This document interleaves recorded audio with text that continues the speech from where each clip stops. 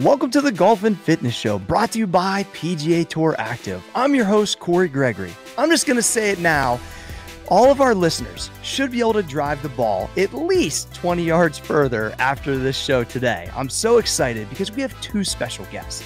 We have a rising star on the long drive circuit who has 3 top 10 finishes since the start of her career in 2019, Cassandra Meyer. And we also have two-time world long drive champion who stands 6'6", 230 pounds, Mr. Tim Burke. Welcome to the show, guys. Thank you. Thank you. I appreciate it. Thanks for having me. Yeah, for sure. So listen, I saw Bryson post yesterday. We're talking Arnold Palmer Invitational presented by MasterCard. Got to make sure I drop that. He's trying to go across the pond. It's a 555-yard par 5. I've seen some video, Tim, of you attempting it. Now, I don't know if you've made it off video. I didn't see a video confirming it, but your thoughts on Bryson trying it, kind of your thoughts on that in general. And I just think it's good because it's a current thing that people are going to be talking about. So hearing your take on this shot would be amazing. Yeah, absolutely. I think he definitely has the speed to do it if the conditions in the wind is like down, especially if it's down off the right. Mm-hmm. I've actually made 2 there twice. And Arnie was there for one of them, which was cool. Dude, that's like amazing, right? Yeah, one I hold out from the back bunker. Another one was a long putt. Wow. But I was texting him yesterday, actually, and we were talking about it. And I was just trying to see what he was going to do because I always aim basically at the green and make sure I miss right, like hit a push or a cut. Mm-hmm. And then sometimes you accidentally pull it and then you're just kind of crossing your fingers. But the funny thing about that hole is the longest carry, it's not straight at the green. So if you bail right, it's actually longer how the water's cut out. Gotcha. So first off, the fact that Arnold was there for one of them, like, lead me through that real quick. Like, everyone wants to know, like, how did that feel? What was his reaction? That had to be awesome. So he was there for the tee shot. He used to drive around. This was years ago. He used to just kind of drive around and say hi to all the members and everything. And we were playing in a group with a bunch of his buddies. And then he saw me hit the shot, and he was obviously couldn't see it. A lot of people can't. And he's just like, asking me about my shaft. Is it really whippy? Is it stiff? He thought it would be like really whippy, which was obviously the opposite. It's pretty stout. So that was pretty cool. It was just coincidence that he was driving around for that tee shot. Pretty awesome coincidence, that's for sure. Yeah. Cassandra, we were talking before we got on that your best drive in competition, you said, was what again? 300 and I think it was 324. 324. And Tim, I read that yours is 400 and something ridiculous. What is it? Yeah, 474. That was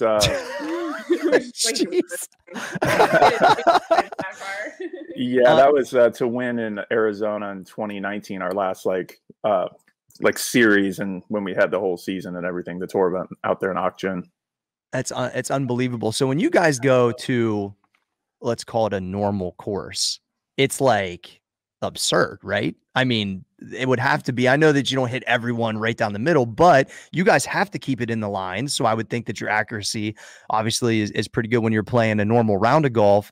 Is it like just straight driver wedge, which everyone wants to be that way, but it sounds like that's how you guys got to be most of the time at this point. I'm not. I'm not like that long for, a long driver, if that's what you want to call me. I mean, my entire past in golf is traditional golf. So, when I'm out trying to play around, I was always long on tour, but, not quite like long drive long. So, especially when I pick up my playing driver and I'm just trying to like smooth it. I gotcha. Most of the time I'll just hit 3-wood anyways. And so, I mean, the course is a little bit shorter for me just because I am somewhat long, from like even an LPGA standard, but it's not quite to like Tim's standard of dwarfing courses. So, for me, it kind of depends on the approach. So if I'm trying to score, I hit a lot of 2 irons off the tee, which obviously being longer, I hit the fairway the majority of the time with that club. Sure. So that gives me the opportunity to still have shorter irons into the greens. But if the hole sets up right, I'll just send it for sure if I know which way I can miss. And Tim's a much better golfer than I think most people would give him credit for. Like he's a legitimate golfer. Like he can put Yeah. up scores. Well, yeah, I think I'm the only hack that's actually on the microphone currently. So I would say, I mean, at the end of the day, is there that's just a random question that popped in my head. Is there a weird lack of respect because you guys have specialized in one area from other tour players, or do you not? Is that not really a thing? I literally have no clue. I don't think from tour players. I mean, you know, I only played one season on long drive, so although I've kind of, at least on social media and stuff, I think I've created a little bit of a name for myself being in the long drive world.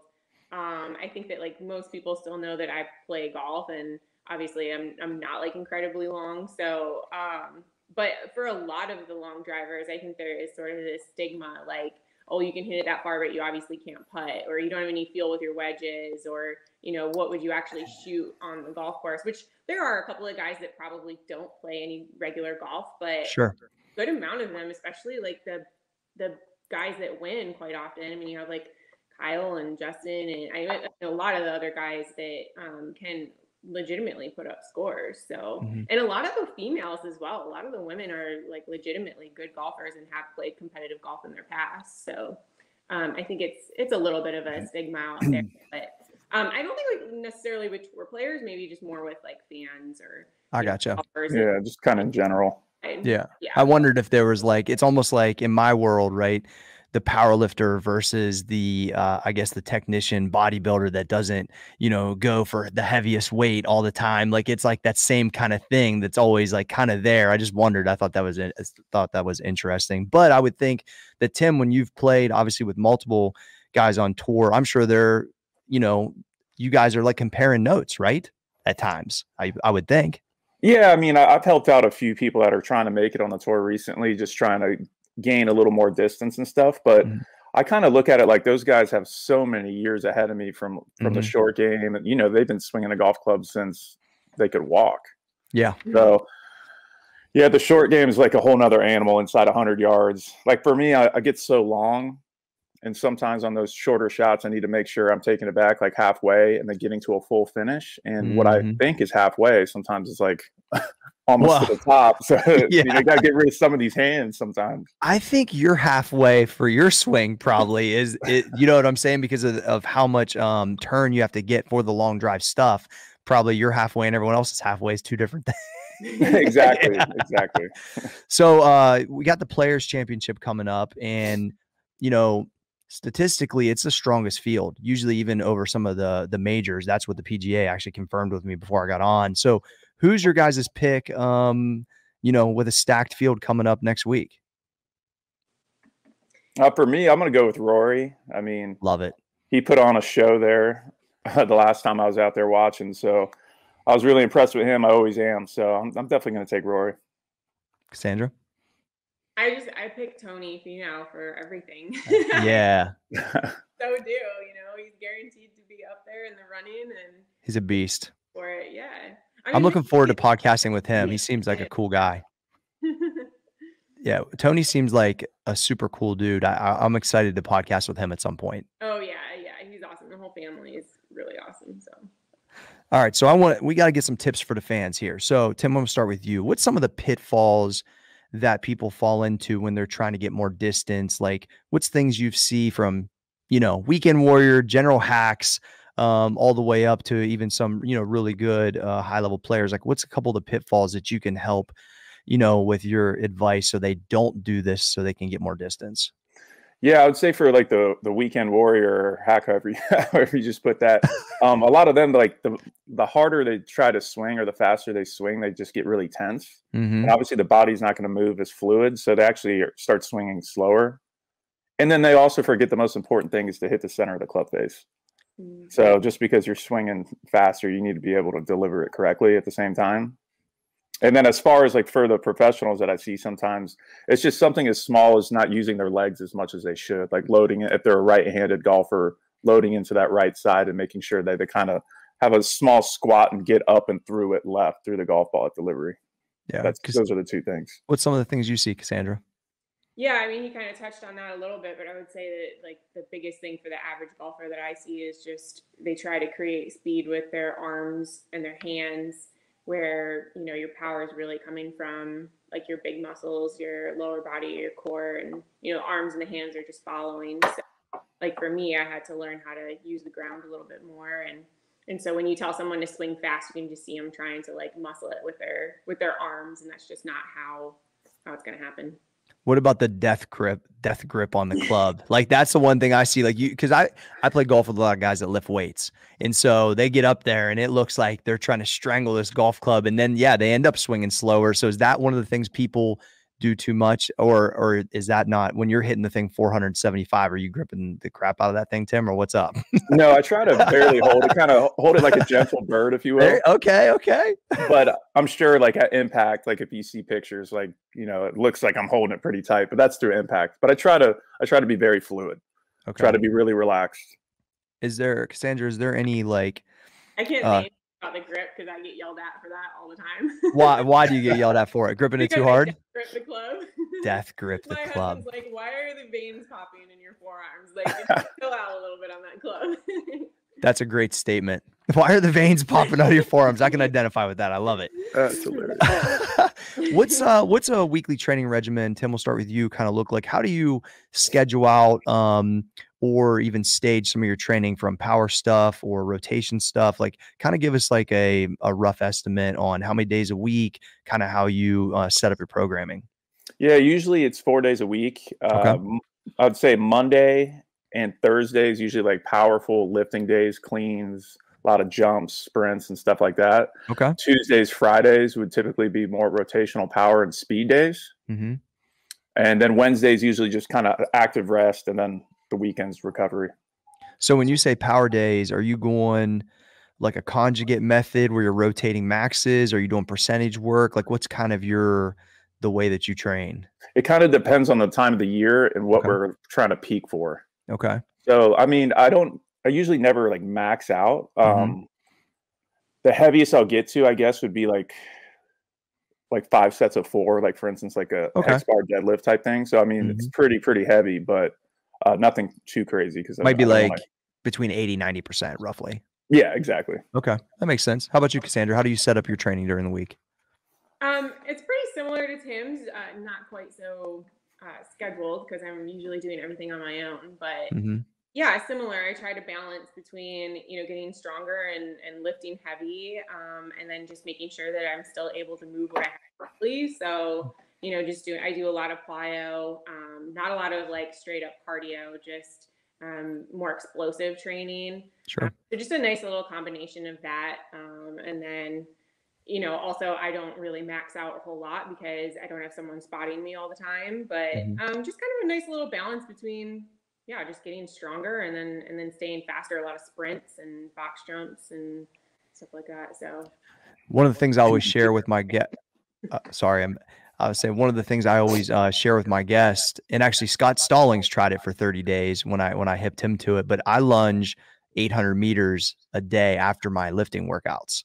So that's my conditioning. Yeah, exactly. Now he did 400, but when he had a little bit of a break in between events, and he did a 30-day 400 meters after his main lifts. And he said that obviously you're sore for the first week, but once your body adapts, that it's amazing how you can rip off a 400-meter lunge, knee touch, quality form, 8 to 10 minutes, and then not be sore the next day. So it creates, a physical preparedness that's pretty cool. So not that you have to do it, but I just want to throw it out there. If you guys are looking for something different and you have a little bit of off time, the 400-meter lunges post lifting is very interesting for your guys' sport. Actually, every athlete, NFL, MLB, doesn't matter, especially pitchers, anybody that has a lot of glute, hip rotation, hamstring work, which is about everything, has benefited from it. So that's my favorite thing. What I wanted to ask you guys is, Tim, like, what's your favorite top 2 exercises that you have to do weekly because you know that it contributes, to the success that you've had? Definitely deadlift. Just because that's probably the best thing. I'm great at that compared to the other things. For 6'6", that's good, dude. Yeah, I don't get under the bench much. I get embarrassed there. I would say deadlift, and then I even do them every day. Sometimes it's just heavy kettlebell swings, explosive. triple extension, getting your hips going. That makes sense. Absolutely. Yeah. That just gets everything firing. I like doing that heavy before I, like a day or two before I compete. I like that. Cassandra, what's your top two? I'm very quad dominant. So when I started long drive, I had to kind of relearn how to use my posterior chain because I realized that I like don't know how to properly fire it. Just because like I think I relied on my quads for everything that's supposed to be, you know, sure. hamstrings. So heavy hip thrusts were really, really good for me. Okay. And then like a 180 box jump, I love. I just feel like if I do that and then I go straight to hitting golf balls, I feel faster.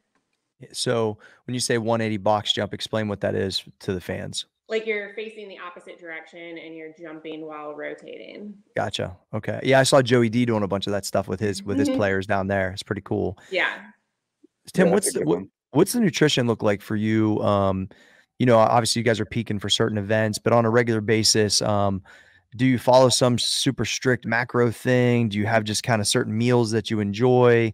What's or like, you know, when I talked to Bernhard Langer, he was like, yeah, I just eat kind of when I'm hungry and try not to eat too much sugar. It wasn't like nothing too crazy. You know what I mean? So what's kind of your approach? That's kind of how I am. Sometimes I'll get, you know, more intense about it depending on the time of the year, where I'll have like made meals and stuff delivered to the house through somebody at the gym. But but usually I just try to eat clean, a lot of protein, and just try to eat clean. I could always be better at it, to be honest. I think we all could, right? that's part of it, right? Cassandra, how about you? Yeah, I mean, I'm not a diet person at all. I think that, you know, you have to be able to do something consistently and stick with it for a long period of time for it to be successful. Lifestyle. Yeah. So I heard someone say recently, like, they don't adopt new like nutritional or fitness goals that they don't see themselves being able to do in the next year. And I was like, that's really smart. You know, like if you don't plan on doing it a year from now, it's probably not going to be that successful for you. So I just grew up in a super like healthy family, and, you know, I read the ingredients and try to stay away from everything artificial. And so, you know, just clean eating. I cook a lot. I love cooking. So it's meat and veggies, and I was a vegetarian for like 14 years, so I have kind of like dabbled in other stuff as well, but I eat a lot of meat now. I didn't know that. That's a long time, Cassandra, to be a vegetarian. Yeah. Well, I got to ask this question. Why was the switch?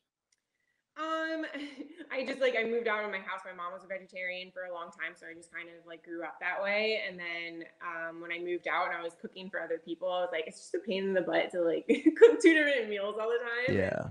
So I started eating meat, and I did feel like I had a little bit more energy that way. So for me, it felt better.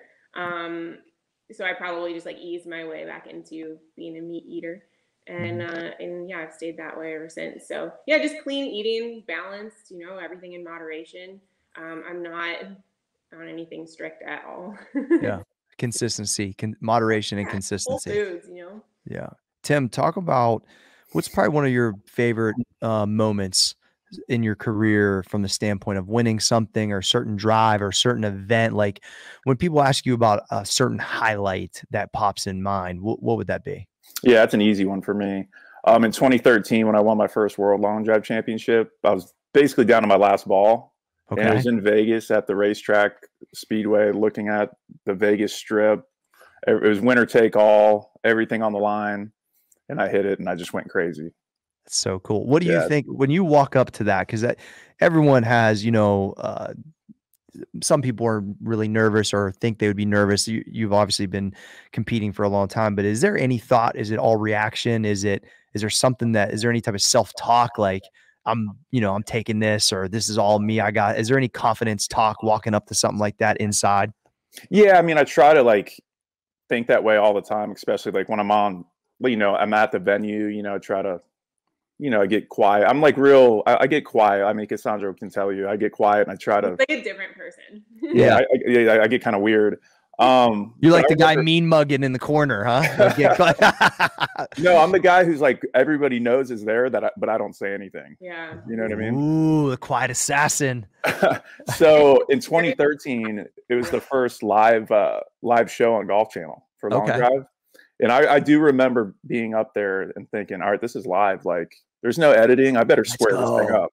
And I remember I blocked it dead right. I was like, okay, cool, I can do this. And then I just started hitting it down the middle. But that first swing, I was really nervous. Yeah. Well, I mean, that's what, you know, I got to interview Tiger Woods a few years ago, and I asked him, and this is probably like a, you know, kind of a funny question, but I had no clue. I'm like, dude, there's so many people on each side of the fairway. Like, and he was like, and his answer back was, what people? And so it's like a lot of people that are fans of the sport can't identify with that. You know, you would be nervous, or maybe you get to the point where you're not nervous anymore because it's so normal. I just thought that was an amazing answer, because that's literally like was his mindset. He's been doing it since he was so young. So Cassandra, now that you're new to the sport relatively with a couple years, did you have those kind of nervous, you know, on the first couple events, or what kind of stands out to you where you felt like you settled in and like hit some, you know, some real good balls? Yeah, I think that obviously like my semifinal in Atlantic City was my best finish, and I had a one and done, and that was like, ooh, everything happened so fast in long drive. And I think that for me, coming from like sort of the slow, you know, thought out like golf career, it was almost better for me because I could in the past like really get in my own head and not be as confident as I should have been. And that did stop me from having success in some situations. So I think that it was kind of refreshing going into long drive, and it was almost like other sports, you know, where you're more reactionary and you just let your instincts take over because you don't have time to get in your own head. I mean, you do like a little bit beforehand, but then when that timer's going, it's like you just go back to what's natural. And I think that actually like benefited me or anyone, like, you know, some insecurities or whatever. Well, yeah, you just have less time to overthink it. I mean, that helps in every situation that's a reactionary sport. It makes sense. Tim, what's kind of a couple of the cues when you're standing over the ball for you personally? Is there do this, do that, you know, waggle that and let's rock? Or like, what's your cues for yourself? I mean, for me, I talked to like a sports psychologist a little bit, who's a good friend, and he had me doing this thing like where I'd have 3 different triggers that'd get me in that like the alpha state.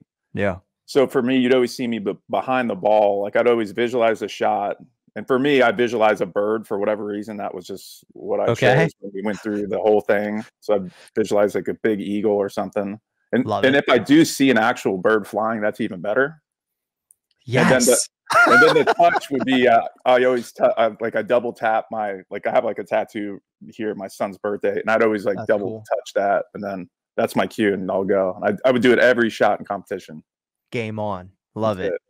That so and everyone, most athletes have these little tendencies that maybe they've never shared, they have shared, but it's like I'm always intrigued by these type of things because that's what triggers, like you said, that alpha mind state or that game on mentality. Cassandra, do you have any cues for yourself? Usually mine's just like taking a deep breath, you know, and just kind of trying to slow my heart rate a little bit. You know, when you're like really anxious, you almost feel a little bit shaky and just sort of like trying to slow down in the moment. Oh yeah, been there. And then, you know, I did it sort of adopt. I got it from Eddie Fernandez. Shout out to Eddie. His little like knee kick trigger. And that actually helped me a lot, just to sort of like have a trigger over the ball and not, you know, freeze up while you're over there. It sort of keeps you a little loose. Mine isn't like noticeable. I bet no one could even see it, but it was something that I felt that was just sort of a trigger in my swing. So yeah, that's about it for me. And yeah, and visualizing, you know, especially in some of our grids, like you have to hit a certain spot, and a certain ball flight is, you know, more suitable for hitting that so-called like hot spot or whatever. So, you know, if you're trying to hit a draw or a fade, you know, visualizing is super important. But, you know, it's the same as when you're out playing around a golf as well and you're trying to hit a certain pin or. Tim, what's kind of for people that don't know, I want to go real basic on the equipment. What is the main difference between the club that you're using on TV to hit at 476 and the club that I can go and buy that's at the store? Like, what is the main difference that you guys length and shaft? And it'd be interesting to hear you kind of break it down. Yeah, so we have the maximum length on the shaft, which is 48 inches. So it is legal on the PGA Tour and USGA conforming now. Before our time, they could use maximum lengths. You'd see guys out there 70-inch drivers and stuff, which I get. I mean, I actually never saw it, but everybody tells me about it. So that's why we have that whole, stigma of, hey, your driver's not legal and all that. Which, but now it is. It is, yeah. So now it's more of a speed athletic sport. It's not like a skill to time some tree trunk, So it's the length, and then it's the loft of the drivers, usually much lower. I'm hitting like a 3.5 degree loft. Gotcha. And most of them are what, like 8 or 9? What's the most of the tour? I'm not even familiar. Yeah, tour. I would say 8 in the 9 range. Okay. Cassandra? Yeah, 8 to 9. Yeah, 8 or 9 probably. Yeah, I think Bryson's hitting like a 6.5, 7 or something. Okay. So yeah, he's kind of bridging the gap between the two worlds a little bit. Yeah. Speaking on that real quick, was that exciting to see? That being more displayed towards your sport, really? Because I mean, when he looks, I saw and I was like, because I weigh like 185, but I've weighed as much as like 240 in my powerlifting days. And I saw him come out and I was like, this is like, he went like on the bulk phase. And now we've got a power lifter on tour that has a great swing. It's actually like a great science project that he's proven to be effective. So, speak on that, because I it would be cool to hear kind of your take. Is that more exciting for you to watch now, or is it just like going to shed more light on the sport, you think? Yeah, definitely. I mean, I know he's reached out to a few different long drivers and, picked our brain a little bit. And then watching him out there, just like sending it, it's like he pulls driver out and he has one thing to accomplish, and it's swing and hit it. So it's as hard as he can. Literally, it looks like you guys. Right. Yeah, I think it's going to be really cool. I can't wait to see what he does on 6 if the wind is correct this week. It's going to be really, really cool to watch. You think he'll go for it? Yeah. If it's down, I think it will be down too. I think we're getting a cold front. Actually, Cassandra told me earlier on Saturday. So that prevailing wind is going to be straight down on 6. Yeah, because I saw from tee to green. I saw the video that he took. Obviously, couldn't see where the ball went, but the wind was blowing crazy, and it didn't look like the way that you guys need it to blow for it to happen. But the fact that if he or when, which will probably happen, does that on TV, people are going to freak out. Yeah, definitely, definitely. If he does miss, I'm curious to see what he does next, because like I've missed before, and then you're like, well, got to reload. Yeah. And then you're like, well, I know I can make it, so I might as well try to make up for that shot. But, it could get ugly quick. I mean, we saw that with John Daly. Is the risk reward really worth it on that hole, or is it more of like a statement? I don't think so. To be honest, every time I've actually hit it like at the flag or on the green or over the green, like right at the pin, it's been a pull. And it's been a little pull. Is it going to hold anyways? Probably not. But I mean, he's a lot better. Obviously, he's a professional golfer. He's won multiple times. So I'm sure if he hits in the bunker, he's making 3. Yeah. Oh, yeah. Maybe 2. A couple of gone for it before, though, haven't they? Hasn't Dustin gone for it? Or is that maybe just in practice rounds that they've posted that I've seen them? I've never heard that, so I'm not sure. Oh, okay. Maybe not. Yeah, so that's interesting. So as of now, we're not sure whether people have actually went for it during a round. So that could be potentially like a really big deal if Dustin hasn't. Yeah. I'm not sure. I'll have to check that out. Just in practice rounds that about it, for fun. If he sends it in a real round, it's going to be a wrap, Tim. Don't you think? Yeah, it's gonna be crazy.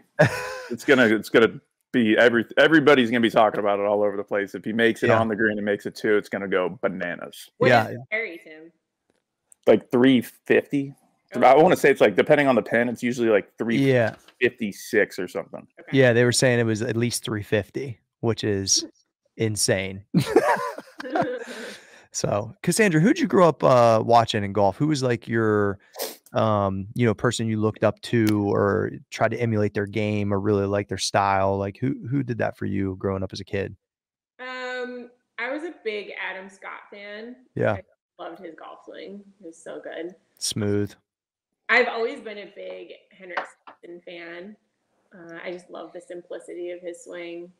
Obviously I grew up in the Tiger era. He was never one of my favorites, but obviously he inspired everyone. Sure. And then when Rory came out, I was a huge fan of him as well. And I met him briefly, when I was a little younger, and he was just like the nicest guy ever. So those are probably my favorites. And then I obviously played a lot of golf with a lot of people that are on tour now. So it's fun to then see the next generation, that I had a little bit more of a connection with kind of take over out there. So sure. How about you, Tim? Oh, that one guy, Tiger Woods. Yeah, for sure. Yeah, for sure. I think he made golf cool. So I probably wouldn't have picked up a golf club if it wasn't for him. I think there's a lot of people can say that too, which is wild, right? I mean, he changed the complete sport. Right. I know one of my favorite people to watch in person is Ernie Els, man. Big guy, smooth. Big Easy. Oh, Big Easy. Because I live in Columbus, Ohio. So we have the Memorial Tournament where I live. So at Jack's place, that's only about half hour from where I live. And watching Freddie Couples, so smooth. Ernie Els, obviously Tiger too. But, you know, being a fitness person, Gary Player to me was the one that, you know, really brought obviously fitness to the sport, and his energy. He was my first guest on the show. His energy is just unbelievable. So is there any of the like throwback golfers that you guys pay attention to? Like, is it over Arnold or Jack or Gary? Is there anybody like that that sticks out that are, you know, people you didn't actually grow up watching, but you've watched their film or paid attention to that inspired you guys? Yeah, I played in a pro-am with Lee Trevino. Oh, there you go. And energy, that guy has some energy. That was so much fun. It was the most fun I probably ever had in a pro-am. So I would definitely say Lee Trevino, and I could tell just how he hit shots, how good he really was. He was like a magician of just shaping, and his short game is still unbelievable. That's so cool. How about you, Cassandra? Yeah, I mean, I definitely enjoyed watching Gary Player and just sort of listening to him talk and his like passion behind his work ethic and all that. But yeah, I mean, all of them are super inspirational, and just how like prevalent they are in golf still to this day is pretty cool. So, Tim, what's the best course that you've ever walked onto that you'll never forget the round? It was unbelievable. Like, what's the highlight of, you know, getting to play at some amazing place? Ooh, that's a loaded one. You can use a couple if you like. I can never. Well, I'll never forget the first time I played Pebble Beach. There you go. One time, because it's usually like hazy and kind of rainy and dark, you know. And for whatever reason, there's only like a few days like this, I guess, out there, like a year. It was perfect. There wasn't a cloud in the sky. There was no fog, which now I can appreciate. I played there a few times, but that first time I played there, I was like, this place is unbelievable. I actually couldn't even focus, really. I didn't play very well because I'm like looking at everything. I'm on the cliff, and here's the eels over here. It was crazy. That's on my list. The sea lion, sorry. No, I would say that's on my list for sure. Is there another one that's close to it or no? That one, like, I'll always remember. And then the rest are just probably courses like Sage Valley, just because it's so exclusive. You kind of, that whole vibe, and the greens are so quick, and it's just like the fact that like I was able to play there, you know, which is rare and stuff like that. I would say like Sage Valley's up there. Yeah, I'd say those two. Those two. All right. Where's Sage Valley at, Tim? It's just it's probably 30 minutes north of Augusta National. Okay, so it's actually in South Carolina, but it's like on the border. Okay, gotcha. I've never heard of that. I'm gonna check that out. Cassandra, how about you? Like golf course wise, yeah, I played Whistling Straits this summer, and that was that's a good one too. Yeah, it was really awesome. Like just blew my expectations out of the water for sure. So that was probably my best like golf course memory. That's cool. I got to I was on a trip to Scotland, not to actually play golf, but was there with the intention to play St. Andrews. And I got a chance to as single player, you can't like book ahead of time, but you can wait in line. So I got to the caddy or the tee starter shed at like 10 p.m. the night before, slept on the concrete. No way. Yep. By the time 3 a.m. hit, I heard right there was 60 people in line. I was number 7, getting there the night before, slept on my backpack. My wife stayed across the street in one of the hotels right there on 18. And the guy comes in the morning. He goes at 6 a.m. He goes, we have 7 spots today. And I was number 7. Good I got for so you. lucky. And, you know, I'm a bogey golfer, but I had a really good round, had a great caddy. I had a birdie putt on 18, not playing from the back tees, from the middle tees, a birdie putt on 18 to break 90, and I missed it. But it was an unbelievable experience because we were on hole number, I want to say like 15 or something. And the caddy had been there 20 years. He was smoking non-filtered cigarettes. I mean, he was serious. And he looked at me, he goes, Kings used to play golf here. Like it was like one of those like experiences where you just never would forget it. So I always like to ask that question because I think there's going to be fans that watch this and say, you know what? I really got to get to Pebble Beach or Whistling Straits or take the trip to Scotland. You know, it's an amazing part of golf that bites all of us. So to go have those experiences. All right. So what's next for you, Cassandra, right now? What are you training for? What are you excited for? What's coming up event wise? What's kind of on your plate? Event-wise, not a whole lot. You know, we're sort of in limbo with the World Long Drive as a sport. So okay. There's a couple of smaller tours starting up, but they're not quite yet worth it for the women to show up just because, and I know that sounds bad, but it's just so expensive. And, you know, I'm hoping that something big happens with it soon so that, you know, we can get back to competing on a regular basis. Cause, you know, I just had that little like teaser year and I loved it so much. It was awesome. And I felt like, you know, I kind of found where I fit in again. And so I'm really, you know, hopeful for it to make a little bit of a comeback. You know, obviously we had a rough year with COVID and stuff. Sure. But other than outside of that, you know, I'm working on my regular game. I don't really have any plans to compete again, but just sort of enjoying playing golf. And then, you know, obviously, like we talked about earlier, just starting up a fitness program and getting a little bit more involved with that side of it as well. That's cool. Tim, do you have anything on the calendar right now, or is there nothing for the calendar currently? Well, I actually, with COVID and everything, and when there was nothing, I got into a med device. So I've been selling total joints. So I'm in the OR a lot working. So doing like total knees, hips, shoulder replacements. I actually just competed with some of the guys like Kyle, who beat me at the World Championship in 19, and Justin James, and some of the faster guys. And I had really no expectation. And then when I got out there, I was moving it. So I'm like, all right. I still got it. All right. So now I've got a little, you know, I'm pretty happy because even when I won the 2 World Championships, I had a full-time job. So I'm inspired again a little bit, and I'm just hoping to have some bigger events because it's really important for us to be competing on TV. Without TV, the sport can't really grow. So, yeah, I mean, I would say that's hard to click off of whenever it's on TV. I get sucked in every time. I mean, it's so, like you said, the fast-paced nature of it. Obviously, being a weightlifter, I'm like, this is, you know, I love the intensity of it. So yeah, I think that TV is huge for everything, but for this sport specifically, you guys have to, and the crowd, although I know they're not huge crowds usually, but they seem pretty rowdy, right? Is it pretty fun to be at some of those? It's awesome in person. Like I wish that, you know, more people would try to get to an event just to like see what it's like. And in our event in Rochester, I guess it's 2 years ago now, we had a huge crowd and, you know, just people had so much fun. And it is like, it's just a lot of energy and it's loud and it's fun. You know, it's like the extreme sport of golf. And so I think that like if people, if we got more people involved in the events in person, I think it could get really big, you know, because it's kind of like the waste management whole, like it's exactly that sort of environment, you know what I mean? And people love that. I think they just don't realize that they have the opportunity to experience that with Long Drive. Waste management. That's what I was going to say. We should do it like the Wednesday after the Pro-Am. Yeah. Yes. They need to have a nighttime waste management Long Drive, and people would be drinking so much beer and having so much fun. That would be amazing for you. I'd start tweeting them now, Tim. Let them know. That'd be amazing. I've been saying that forever. I mean, a lot of us have. We got to find a way to make that happen because the atmosphere is there. All you got to do is build the stage. Yeah, they that's not a stretch at all. Yeah, nobody wants to leave the grounds anybody, and everybody's pretty popped at the end of the day anyways. So for sure. Let's go watch these guys send it. Yeah, no, that's an amazing idea. I would not give up on that.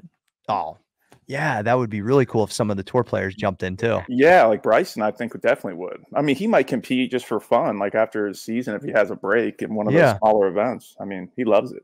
That right there would change the game if somebody that's a major champion has the cahoon. It's almost like the dunk contest sometimes. Like the guys like LeBron don't really compete in the dunk contest, and they're kind of like, come on, LeBron. Like, but I mean, for this, if Bryson would cross over because they're putting themselves out there to get beat by, you know, someone that's a specialist in that area, that takes, you know, some kahoonies to do that. And, you know, that would be amazing if Bryson did that, I think, for the sport. Yeah, I mean, I think if Bryson trains for it, he can be like competitive. For sure. So it's not like a tour guy coming out that's been the longest on tour swinging 128 or whatever. you know, like that's different. Yeah, Like I would say, but like Bryson could like compete, but even the other longer guys on tour, I'm sure even if you could team us up together or something, because they don't expect to beat us. I mean, I hope not. You know what I mean? Like that's like me saying I'm gonna go beat you in golf. Like, but the combined, some type of combined, like, you know, with the team total, like 1,000 yards, that would be amazing. Yeah, that'd be really cool. Love the idea. Love the idea. Like Cameron Champ and like Tony could, you know, they like really gave it their all. Like they can put it out there too, you know. Yeah, definitely. I mean, Tony's fast. He went like over 200. Like exhibition type thing, you know. That's cool. Well, I want to be respectful of your time, guys, so I'm going to get you out of here. Cassandra, where can they find you on social media? CassMarie_B. Okay, all social media platforms? Yes, I'm mostly just on Instagram, but I do have a Twitter account. I don't think I've ever posted anything. I've never actually tweeted, but okay. Well, that's maybe a goal here soon. Go ahead and get a tweet out there. Tim, where can everybody find you at? Mine's just Tim Burke Golf. Okay, on all platforms also. Yes, sir. Cool. Well, I appreciate the time. This is the Golf and Fitness Show. I'm your host, Cory Gregory. That's Cassandra. That's Tim, and we are out.